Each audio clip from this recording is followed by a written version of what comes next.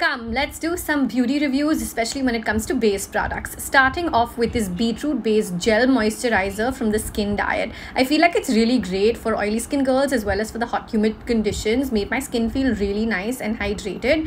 This Kiro foundation, I wish it just had a better pump, a better foundation application system. I didn't love the way that it didn't even have like a dropper essentially, but from the formula standpoint, it was quite nice, very matte. I wish they had more shade options in all honesty, but from the formula standpoint, it's gonna get my thumbs up. This My Glam Manish Malhotra concealer also is something I really liked. I felt like it's really great for natural wear. For full coverage, I feel like it creases in about 3 to 4 hours, so set it in really nice and tight if that's the look you're going for. You can see a little bit of creasing on my under eyes here, so just giving you that little heads up, but otherwise again quite a nice one. Follow for more.